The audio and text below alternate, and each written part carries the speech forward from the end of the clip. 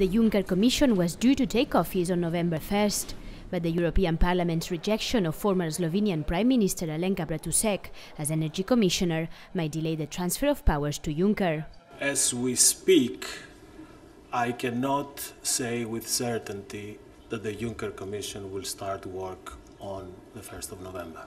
Instead of Bratušek, President-elect Jean-Claude Juncker chose a newcomer in politics, businesswoman Violeta Bulc.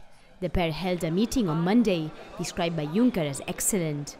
If her candidacy is approved by the EU Council, MEPs will only have a few days to prepare Bulc's hearing and potentially any other changes that might arise.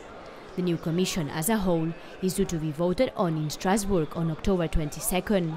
Juncker's team seems positive the vote will go ahead. Juncker is in permanent contact with political leaders in Parliament, and he knows how to work with leaders to arrive at the broadly agreed solutions within the timetable that is imposed on us. Juncker will announce which portfolio Bulc will get later on this afternoon, right after the European Council approves the new list of commissioners-designate.